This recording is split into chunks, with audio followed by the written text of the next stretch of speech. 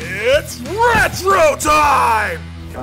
It's not super retro time, but this guy here is pretty retro. The Polymega. This thing was first announced back in like 2017 as the Retro Blocks. It's a console, sort of, that can have modules that slot in and slot out to change what you can plug into it. So in this case, it just comes with a CD-ROM drive, actually a DVD-ROM drive. But there's other modules here that we'll get into. People have actually accused it of being a scam and vaporware for a long time now because like it missed its first ship date in April of 2019. It finally shipped in September of 2021, which is a long time, but here we are. It actually came out. You can actually buy it. It's currently back ordered, I think, till the second half of this year. This here is the base unit, PM01. It comes with a standard wireless controller, which I think is a GameSir BM1 or something like that. You can play classic compact disc games. You can digitize your game collection. Yes, this thing actually lets you rip your games to the internal storage of the console, so you don't have to wear out the contacts on your classic games, which is actually, like, straight up a problem. Can you do that with your CD games too? Because that's another thing. CDs, they will scratch up. It's online ready with built-in Wi-Fi, Bluetooth, and Ethernet. You get instant access to box art, screenshots, metadata, and more for thousands of games with a robust onboard game database. No internet connection required. That's actually kind of interesting. Because as far as I know, this actually comes with a 32 gig eMMC storage module for the operating system and everything, so it must be able to fit all of that into that, if that is just completely on board. I am curious what this looks like and how it connects together and what's inside, because this is just this is a PC. Like, this thing runs an 8th gen Intel processor. There's the Polymega, and it came out with the foam. It got here in one piece. Actually, no. In 2 pieces. Look at that, I love it. We've got a little box in here, which presumably has the cables and stuff. Here's our GameSir control pad, branded Polymega. And what's this? Oh, a little USB drive thing. Oh, this must be the dongle for the Polymega controller. Instruction manual, HDMI cable, the actual power brick, which is provided by FSP. This is a 12 volt, 6.25 amps, so that's a 75 watt. It turns out this is the GameSir G3S. It's lightweight, sticks feel okay. Triggers are a little bit spongy, like they're a little bit stiff. D-pad feels a little weird. So these expansion units, this one is just, I think this is literally just blank. That just slides onto these rails here, which feels pretty nice. Then on the side, we've got this ejector button, which we just push that and it comes off. This connector here is supposedly proprietary. I get that this is the M.2 bay, but I'm not sure why there's a peel on it, but you know. Around back, we've got DC in, HDMI out. That's gonna probably be HDMI 1.4. Network, that's gonna be gigabit. And they've got an SD card slot. Okay, I have an SD card here, micro SD. So let's go ahead and slot that in now. Hopefully, I'll be able to dump some ROMs. In order to do that, we need modules. This boy here is the Power Element module set. This is for the NES / Famicom. Okay, little locking points, and there's the other side of that connector. And in here, we have an NES controller cartridge port. The controller ports are over here. And yes, those are NES controller ports. And this is an NES controller. Ooh, that feels kind of creaky. The pins aren't fully aligned in the holes. It's actually a problem with aligning up with these holes. You can use other controllers though. This controller though, oh, it doesn't feel nice. This feels a lot nicer. The buttons don't feel as nice. They don't snap quite the same way. All right, let's get into the next one. Super Gaming starts now. This is the Super Nintendo module. Oh, that's weird. It's got like bulb like shapes on the back here. They got the original controller connector. Oh wow, is this also no? It doesn't feel like these are very well anchored. Do you want to get me an iFixit kit real quick? The reason I took it apart, you can actually see the ICs in the cartridge slot and everything here, was I wanted to take a look at these ports, and apparently they are just on there with these rather robust posts, which is similar to how it was on for the original hardware. But the original hardware also had like plastic housings kind of clamping it in, so you were distributing that force a little bit more. You can see how it kind of just moves. You know you've done a good job when you always have a leftover screw? Now it's together. I'm a Sega kid. The Mega Element. It's based on Kega Fusion, but it's like a new version of Kega Fusion. They actually got Steve Snake to actually like update it. Oh, this feels weird. This whole thing is like super curved. I'm not sure if I like that or not. Perfect. It's so unstable.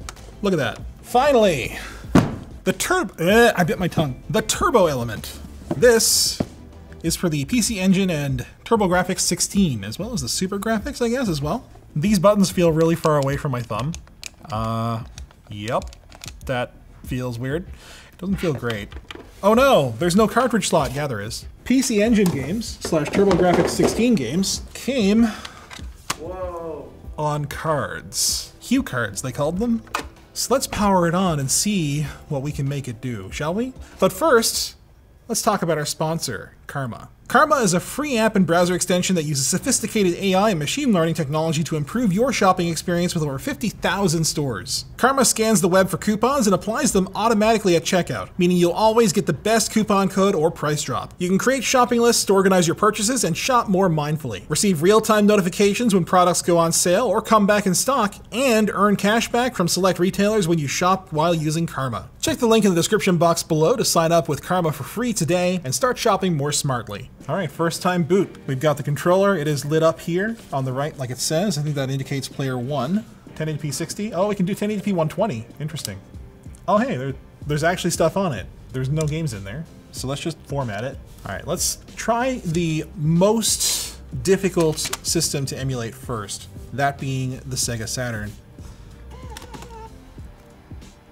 Oh, hey, it picked it up right away. So, well, not right away, but after it figured out what it was, Daytona USA, right up there at the top. So I can manage that. I can add to my collection. I can add to the collection and install to the local storage device. Let's play it. Oh, start classic mode with save states and other enhancements disabled. Oh, okay, so it has enhancements out of the box. What enhancements would those be? Oh God, the frame rate and the draw distance. But that's actually, it's the version that I'm playing. Ew. Oh God, what's happening? Did the controller glitch out? Like I couldn't stop turning. I'm not familiar with this version of Daytona other than the fact that it's actually pretty terrible. But it seems to be working okay. Oh, never mind. And you can save state, you can load state. What can I do with settings? Virtual display, what? Screenshots, so virtual display. Okay, so I can adjust. Oh, okay. So I can add filters and stuff. So this is like RGB. This is RGB plus curvature to kind of make it feel like you're looking at an old school. To make it curved? Yeah. Resident Evil 2. There it goes. Resident Evil 2 Leon. Uh-oh. I don't actually know the controls to the game anymore. So this is a problem. I don't actually remember where to go. Alright, we'll just not put that in the video. However, I did notice I do not have DualShock. Now, I don't know if that's an emulator thing or if that's this game. If this version of the game just doesn't have DualShock support. Oh, analog on, rumble on. Now we will restart the game. I still don't seem to have DualShock. I don't think I'm gonna spend any more time on that. Oh yeah, I do have a light gun game, Jono. I've got Lethal Enforcers here. I didn't need it, but I just put the Sega adapter on there. Let's just throw a Virtua Racer in there. Yeah, okay, cool. So I can play both of these. Let's add to collection and install. On the external storage, I want to see what happens. I want to see if that shows up as a ROM on the external storage. If so, oh, this is good. This is a legitimate way to play your games without having to deal with cartridges. All right, let's play this straight off the console. You can also patch the games too, and it works. This is based on Kega Fusion. That's the emulator that's running right now. So, Virtua Racing is running off of the internal storage now, or actually off of the SD card. Meanwhile, I decided to plug this in because why not? Yeah, there we go. I warn you, I'm not any good at this game. Responsiveness seems really good. I don't see any like major graphical glitches, if anything. The actual like input lag seems pretty good to me. Like I don't feel any input lag when I'm like touching the controller like this. Yeah, this is what passed as like the next generation back when the Sega CD first came out. I don't even know what, if anything, I'm doing. He gave me a hug. If I launch this game has save data. I'm not sure about the FE-RAM in this cartridge, or FRAM, or whatever it is. Does it have my saves? No. Hang on. Is this directly reading the cartridge or not? Because I didn't install this. Is this in RAM or is it in the cartridge? Ugh. Yes, it was in RAM, I think, because it still kept playing for a little while after I pulled it. Let's try out a different console. Super Nintendo. Game Media. Yeah, I don't think this is gonna work. This is Super Mario All-Stars. Mario All-Stars should work. Wait, what? Is this just not working? No, not this time. I think this module's DOA. Oh, I did take it apart. All I did was take the casing off. I was really hoping for all of these to work. I didn't try out the TurboGrafx one. I only have 2 games for that anyway.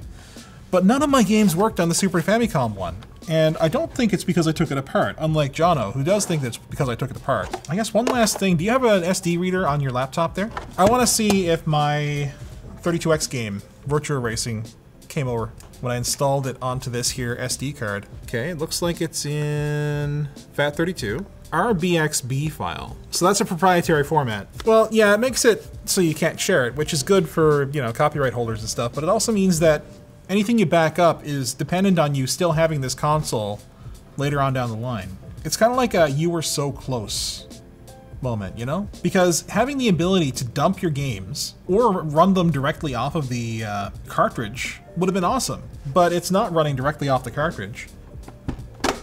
And yeah, I was still able to move around while the cartridge was out and it was fading out. It doesn't quite do what it purported to do, which is to say that it doesn't quite pass the cartridge through and access it directly the way that they originally said that it would.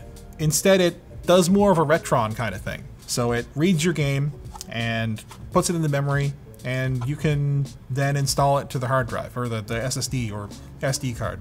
That being said, it offers a very nice Plex-like interface for accessing all your games. And when you install a game, it stays right there. And it has save state support. It has everything that you kind of really want out of a modern emulator. This thing costs $300 for the base unit. That's with nothing here, just the CD drive. And for some people, like if you got a big Sega Saturn collection, for example, or Sony PlayStation collection, then maybe that would be useful for you. I don't know. And in fact, it's not $300 anymore. That was the pre-launch price. Now it's $399. Actually, $449. That's Canadian, I think. Unless it actually did go up.